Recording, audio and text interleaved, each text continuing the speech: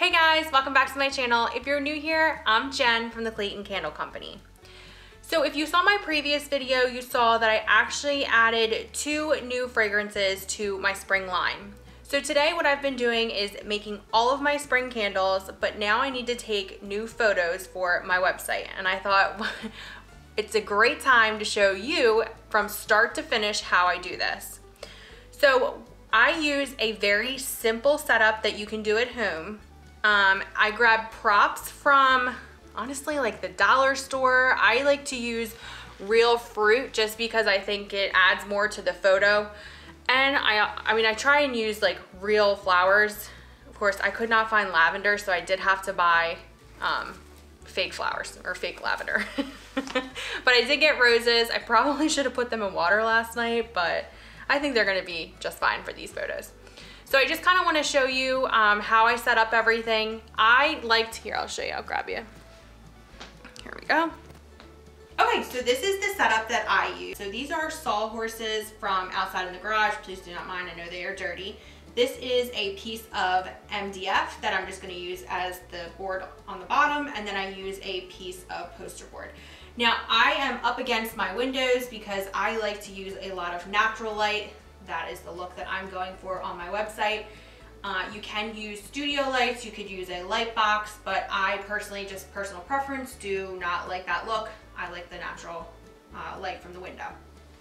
So this is just a piece of poster board, and then I'll show you how I use another piece of poster board to make sure that you're not getting any reflection and it's not going onto the candles. And I also will show you how we do different angles using 2 pieces of poster board.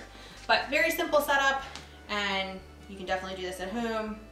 I realize not everyone wants the white like background, but I have found that, let me just put you down one second.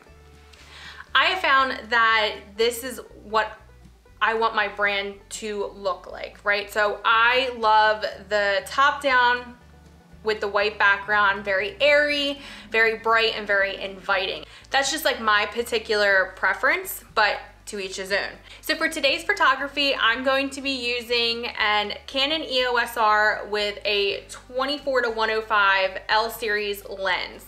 Now, I realize that not everyone has access to camera equipment like this, so please do not think that you cannot get the same effect without just using your phone. I've actually used my phone multiple times for photos for different social media posts, and I honestly, through editing, get the same pictures really.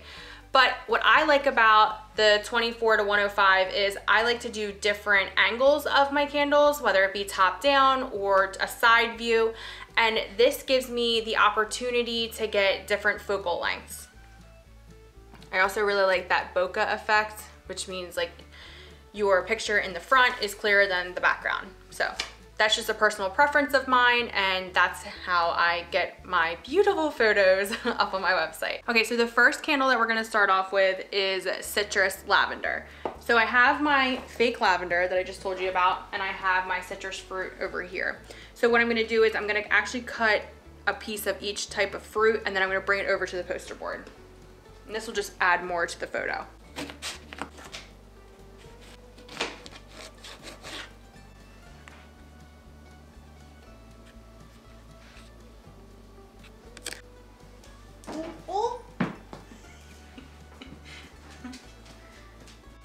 So what I want to do is, I really like that my photos are bright, so I want to bring as much color to the candle as possible, just because my candles are white, so I'm trying to make the picture stand out. One of the #1 things, people shop with their eyes first, so creating photos that are very eye-catching will bring more people to your products and make them want to buy more. So I'm gonna try and figure out, let me go grab the candles. Okay, so here are my 3 candle sizes that are on my website. So let's see, how do I wanna set this up? So I like to use the tin lids on like 1 or 2 of them, but I also wanna be able to see the label as well. So I want one that's gonna be the top down, you're gonna be able to see the wicks, and the top of the candle, but then I also want a side view. You just kind of want to mix it up. So I'm going to put these off to the side for right now, and I'm going to try and set this up. I think I want the lavender to kind of be in the background, give it some texture. Spread these out a little bit. I hit the jackpot getting this lavender. I didn't think I was gonna find what I was looking for. I found it at Walmart. It's great. Actually, you know what? I think I'm gonna put the lid on this one for that. So I'm gonna do this. And then I'm gonna do this. So I also like to try and get them tight so that, you know, not everything's spread out and it doesn't fill the picture, because I don't like that. So I think I'm gonna lay these in here.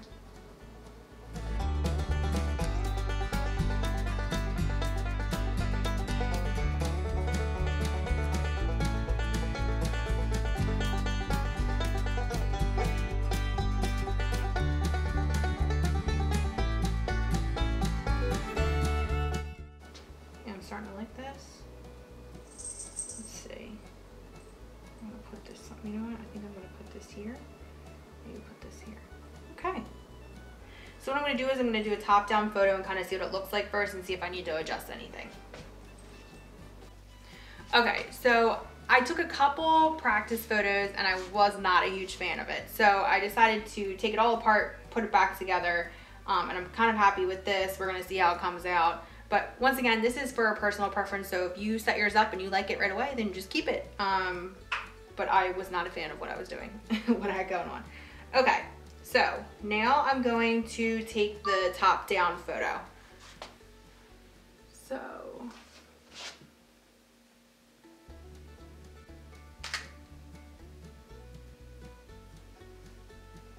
and take a couple, like you don't take as many as you'd like.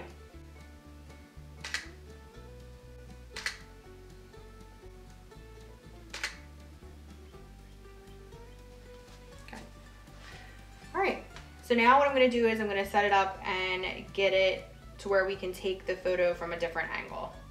I'll show you what I do with the poster boards. Okay, so I want the natural light from the window to be facing the candles. So what I'm gonna do is I'm gonna set the candles up facing this way. I will have the poster board here. The natural light will reflect off the poster board and be better for the camera person. And the camera person at this point will be my fiance. I'm gonna hold the poster board. So I want to set it up to where he would be able to stand here. We can also move this a little bit, play around with it, and get this set up. So try and picture this. Now for these, once again, particular preference, I just like to have all three in the photo together to show the different sizes.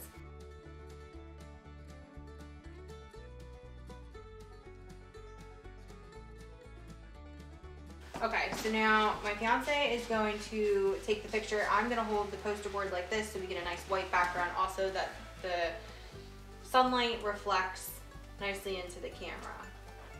Is that good?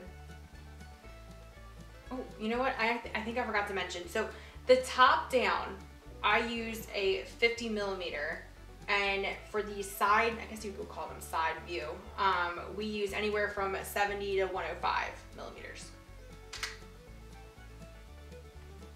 We're just trying to get different angles. Like I said before in the video, people buy with their eyes first. So just trying to get every single angle you can think of. I don't know if any of you have ever sold on Etsy. This is why they should tell you to add as many photos as you can of each side, of different sizes, like hold things up so that people can have a reference on the size. This is why. So also you can use these for social media posts, especially if you know, obviously if today it's raining and you can't get that best photo that you want, you could just pop one of these on there. I do it all the time. I recycle my photos. Just adding something to your social media. Also, I don't know about you, but my Instagram is actually sitting at the bottom of my web page, so I would like to make sure that that looks, you know, bright, inviting, that there's plenty of photos on there. You can never go wrong with more photos.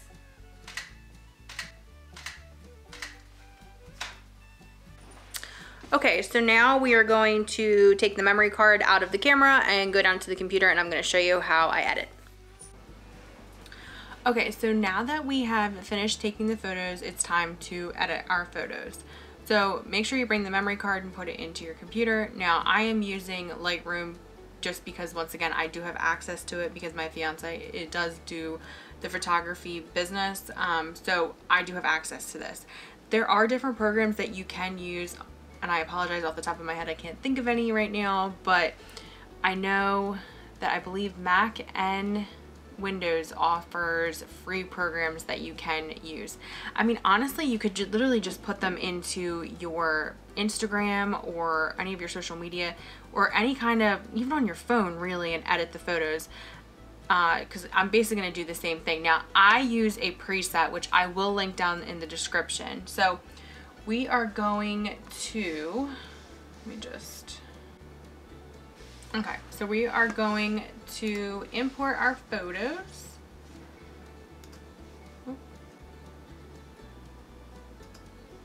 So I like to import all of them just because Lightroom is kind of difficult to see all of them close up, right, like when you're first importing them. So I just like to import all of them, and then I will show you. Were these the only photos on here? These might be the only photos on here. Ooh, that's a lot of photos. Yeah, they are. Okay, so I'm just gonna actually import all of them. All right, and then we're gonna click import. These can't look like they came out great though, so I'm very excited. These are gonna look great on the website. We took a lot of photos. Way more photos than I expected. There's 100 photos and it's just of citrus lavender. If there are other photo editing softwares that I miss, please comment down below. I am totally drawing a blank. I used to have a Windows PC and now I have just Macs everywhere, so I don't even know what would work on a PC. And then you guys will actually get to see some of the photos that I took of the rose water, which I didn't put in this video, but you'll be able to see them. Okay, so now that they're all updated, I am gonna go to develop. Okay, so over here are my presets. So there's this one called Light and Airy. Actually, that's not the one I'm looking for. I'm so sorry. It's actually this one. So it's actually going to overexpose it. So I'm going to bring the exposure down a little bit. And maybe bring the contrast up.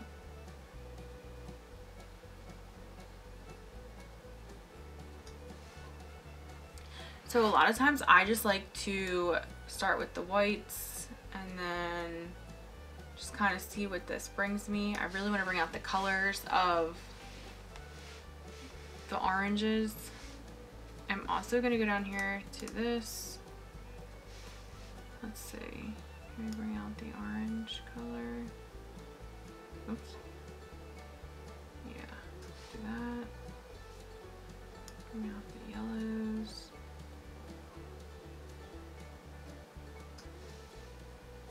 Bring out the purples and the greens.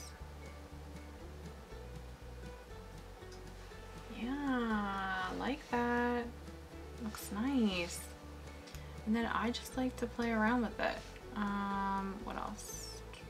Blacks.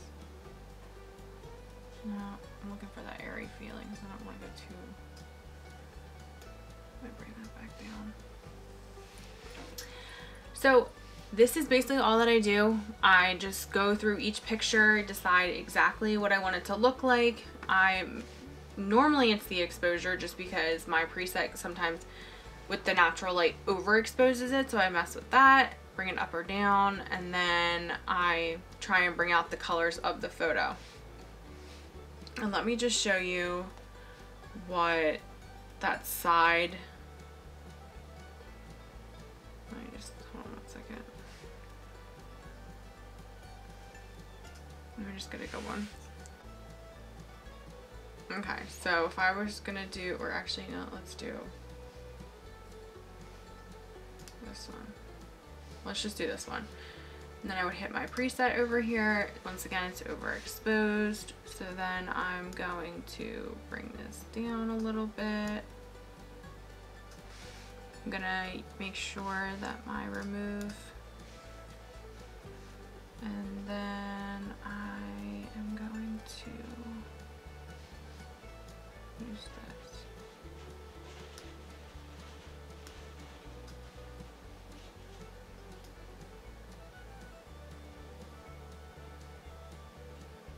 So if you don't know what one of these do, I would just either go all the way to the left or all the way to the right, and then you can see kind of what it does. That's what helped me in the beginning in trying to figure this out, because I did not take any photography classes, so I kind of had to learn on the fly. So a lot of times I'll use this too if I'm not getting the look that I want. No, this is not what I want, but just to give you an idea. The oranges up,